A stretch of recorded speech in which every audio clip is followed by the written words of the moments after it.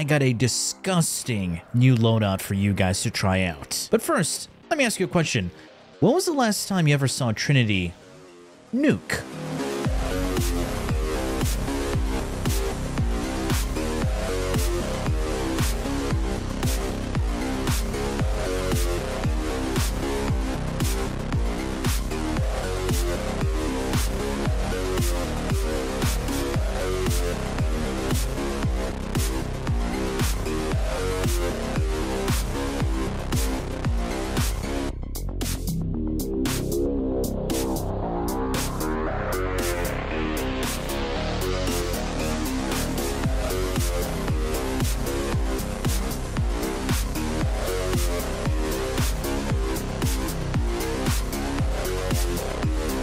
What's good, folks? It's WARFRAME here with a new WARFRAME video coming at you with a nuke Trinity build versus level 9. It's another level cap content video. Yes, I know I have a problem.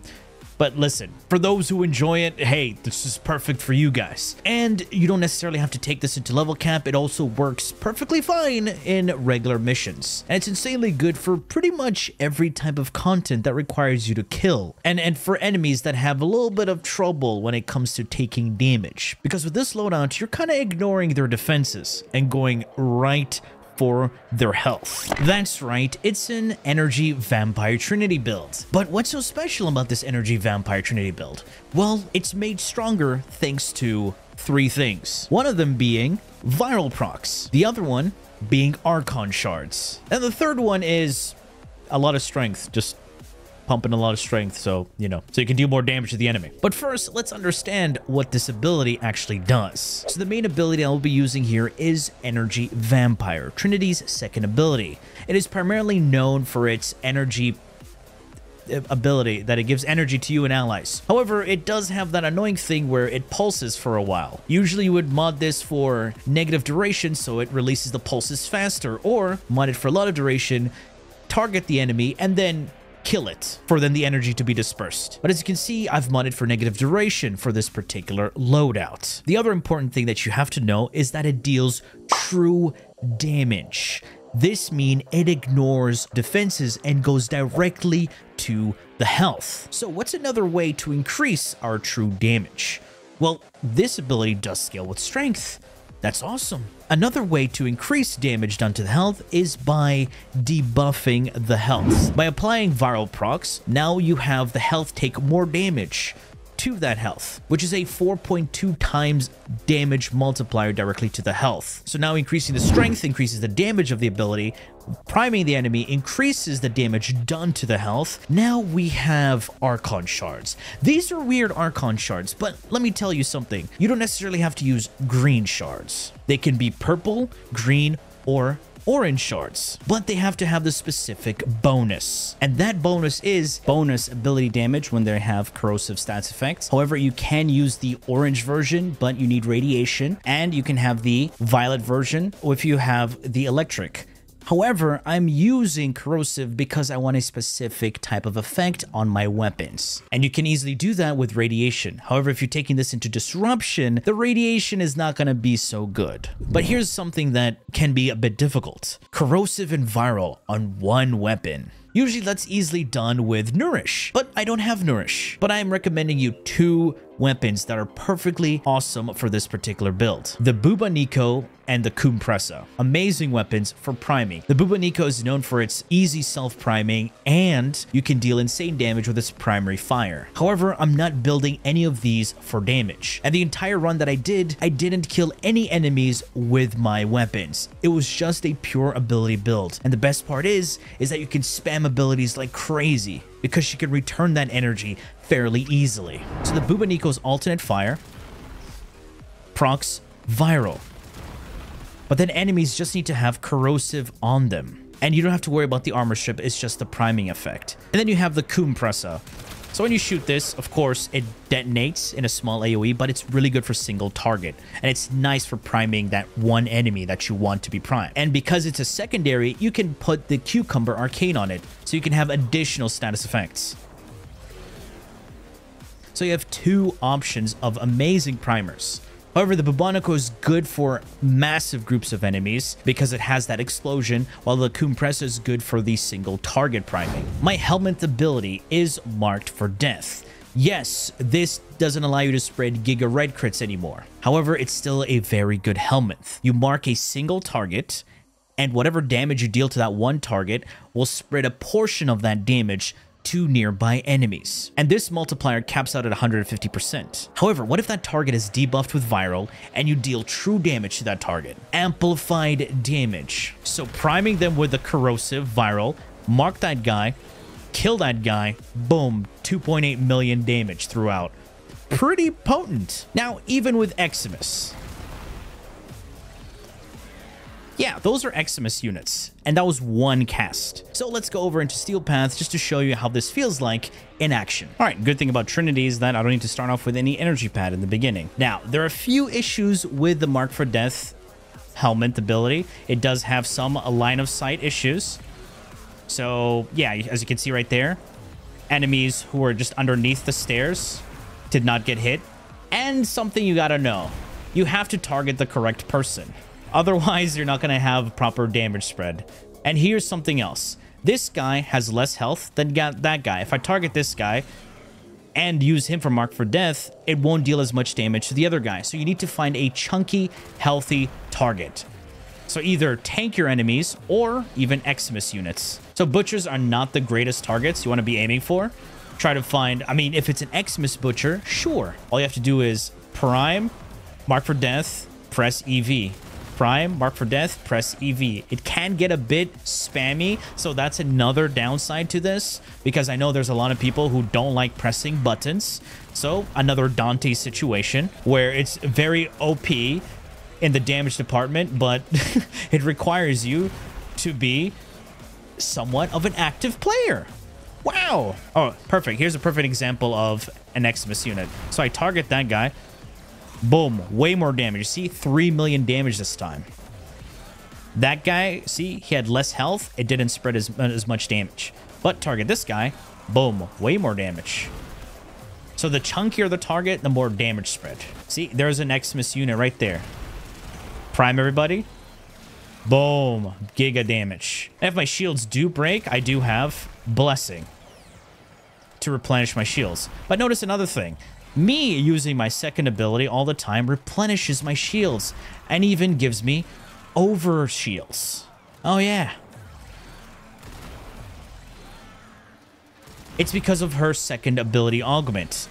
So if you replenish excess energy, it gets converted into over shields. So it's a nice way to regenerate your shields. And these over shields get shared with allies. But when it comes to acolytes, I wouldn't suggest using Energy Vampire as your main way of killing them, because it's not going to work.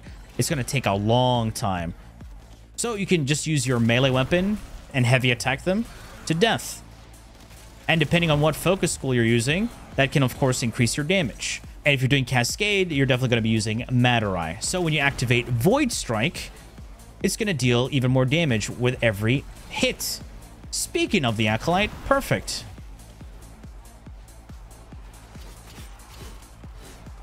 There you go.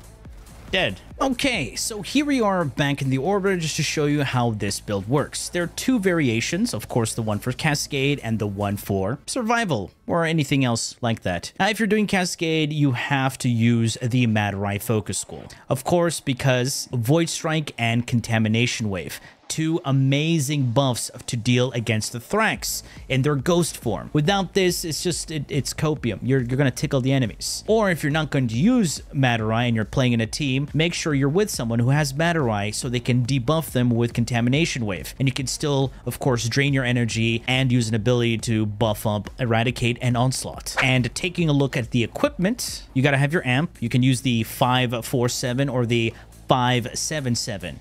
And for this particular one, I was using the 577, which is the Cantic Propa, and Certus. Magus Cloud for the large Void Sling radius, so you can hit those rifts fairly easily. Magus Lockdown for the lockdown if you're, trying to lock down a target, especially acolytes, and annoying enemy units if you want to build some Incarnate Charge, shooting them in the head, if you're doing, of course, a gun build. Eradicate and Onslaught, your amp base damage, and your beautiful crit chance increase. So here's another thing that you can use. Damage Blessing. This Damage Blessing is a 25% roar for everything, and this includes your amps. A lot of Eidolon hunters use this, but you can use it if you want a little extra edge if you're fighting the Thrax units. So now that you know my Helminth and Archon Shards, let's take a look at the build. Starting off with the Booba Nico. Its alternate fire has viral, so I modded it for corrosive and cold. The reason we have cold here because it slows down the Thrax, but having cold here also procs frostbite, increasing my multi-shot. We don't care too much about the critical damage, but that free multi-shot is so good. Fire rate, magazine capacity, multi-shot, more status chance, and status duration. This is pretty huge. And this is projectile flight speed. So the Bubonico offers a larger radius for enemies, and the Compressa is for that single target priming, which is really nice. It shoots out bubbles and then detonates. Similar concept to the Bubonico build, corrosive and cold. It has innate viral, so that free corrosive is really nice. More reload speed because this weapon has annoying reload speed. Prime slip magazine for a larger magazine. And finally, cucumber for the additional status effects. Now, for those wondering, hey, why don't you use eject magazine? Unfortunately, eject magazine does not work on the Compressa. I don't know why. It makes zero sense. So unfortunately, you cannot have eject magazine. For those wondering what eject magazine does, it reloads your secondary if it's holstered. And yes, I own 27 of them, but unfortunately, you cannot equip eject magazine on the Compressa. And now for those thinking, oh, what about Epitaph? Well, if you can get viral and corrosive on the Epitaph, sure, it's going to be amazing, way better. You won't even need the Bubonico or the Compressa. But let's have a look at that Trinity build, shall we? All right, in the aura, we're going to have growing power. When you proc a stats effect, boom, 25% bonus strength to all of your abilities. And then in the Exilus, the best mod in the game, because spending less time on your butt is a huge DPS increase. But for those screaming and running, but Trinity has a link, it's status immunity. Just wait for that. You'll understand why. Now, for our strength, modded strength, we have Blind Rage, Transient Fortitude. Oh, wait. What's happening to the duration? And to drop that duration even further, Fleeting Expertise. Yeah, good luck with that 1.5 seconds of link. Good luck. Now, why am I dropping the duration? Well, it's because to drop the pulses for Energy Vampire, the more duration you have, the more pulses it does. And the more it lingers, then you would have to physically hit the enemy, and you won't have that instant nuke. So these two are my modded strength. And of course, growing power is my conditional strength increase. And for another conditional strength increase, I have Molt Augmented and Molt Vigor. I don't really need more duration, and nothing else did fit this loadout, so I just had Molt Augmented and Molt Vigor. Molt Augmented, just get 250 kills, and boom, 60% bonus strength. Molt Vigor, when you're in your operator, you use an ability, you gain 45% strength for the next ability cast on your Warframe. And that's easily done in Cascade. But otherwise, you can use whatever other arcane you want. More fire rate, the parkour velocity with arcane agility. It really doesn't matter at this point. Just make sure you have strength. To not let animations shine, I am running natural talent,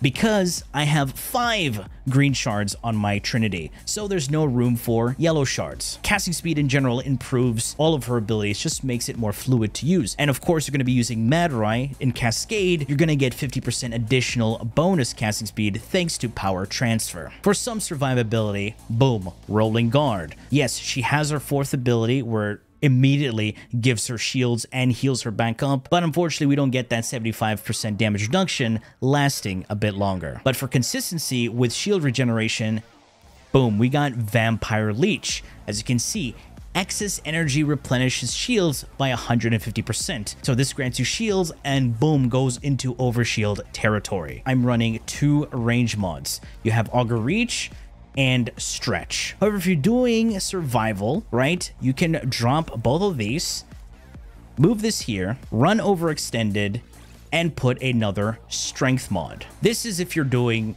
survival, because you want to have a bit more strength, but even more range. Again, 2 variations. Either run the Stretch and Augur Reach setup, or run the Overextended and Umbral Intensify. You're still going to get a bunch of strength. The other one just gives you a bit more damage. Funny enough, you can even just have the Stretch mod by itself, but you have to know that Mark for Death isn't going to give you a larger coverage. It's only 14 meters in its explosion radius, because you're going to need a way to add clear. So this is a nice way to add clear. But when you're facing the Thrax unit, range doesn't really matter at that point. For my melee, I'm using the Praetus because it's all about that movement tech. As you can see, I got the sprint speed evolution and the parkour velocity, and just modded for your average heavy attack. Boom.